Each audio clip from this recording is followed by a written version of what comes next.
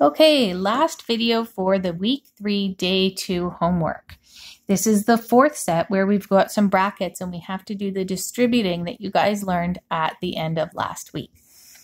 So on the left-hand side here, we're going to distribute the bracket here.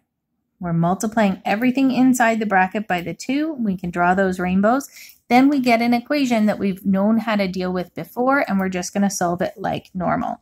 So I'm going to multiply the 2 in. So 2 times 3t. Remember the steps of multiplying in here. We think about the signs, we think about the numbers, then we keep the variables the same. So both 2 and 3 are positive. Those are nice, easy numbers. We know that that's going to give us a positive. 2 times 3 is 6, and it has a t with it. Then we're going to distribute that 2 into the 5, so the second piece of my rainbow. Positive 2, positive 5. Thinking about the signs, that'll give me a positive number. Number parts, 2 times 5 is 10, and there's no variables, so there's no variables in my answer. I'm going to keep it as equals 34. Now this one looks like one of the easier questions you guys did yesterday. This is 6t plus 10 equals 34. Now we're going to solve that like normal. Undo the addition and subtraction. So now I could put my dotted line down. Opposite operations here, minus 10 on both sides. And we get 6t equals 24. And then the opposite of this 6 times t is dividing by 6. So we're undoing that multiplication. And we get t equals 4. 24 divided by 6. So it's just the one extra step of distributing first. So with number 12, 4 times 5x plus 2 in brackets equals negative 32. I'm distributing in this 4. So 4 times 5x, again, think about your signs, first step. So my signs, the 4 is positive, the 5 is positive, so I get a positive answer. Then you think about the numbers. 4 times 5 is 20. Then you think about the variables. You've got an x there. And the next distributing, multiplying 4 times 2. Positive, positive gives me a positive. Number parts, 4 times 2 is 8, and there's no variables.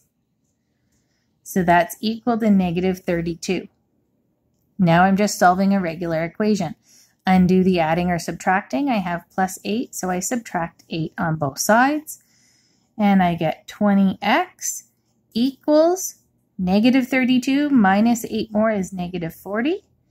Then I undo the multiplication. So I've got 20 times x. I divide by 20 on both sides. X equals negative 2. Okay, that's the answer there. Number 13. Again, we're going to distribute first. So we're going to look at 5 times 2f, positive 5, positive 2. My answer will be positive. Number parts, 5 times 2 is 10, and variable parts, I have an f. The next multiplication, the next piece of this rainbow, look at your signs. Positive and a negative, that one's different, it's going to make a negative. Number parts, 5 times 3 is 15, and variables, there aren't any, so you're done. So equals 15. Now I need to undo adding or subtracting. I have a minus 15. The opposite of that minus 15 is plus 15 on both sides. Here I have 10f equals, so the minus 15 and plus 15 disappear because you undid those. 15 plus 15 is 30. And the last step is to undo the multiplication with division. So I'm dividing by 10 on both sides, and I get f equals 3. Last one. Question number 14. This one's a little bit different because I have a negative 3 out front. That's the first one we've seen with a negative sign here.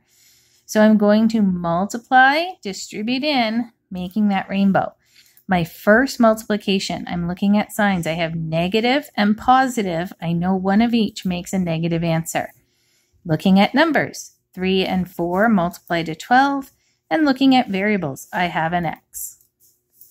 The next multiplication, I have -3 and -10. So my signs, I look negative and negative.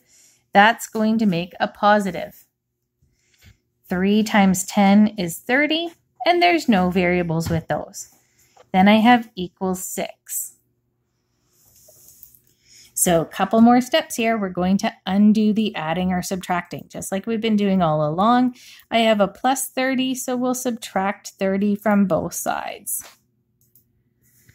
Then I've got -12x. Don't forget that negative, it stays with the 12.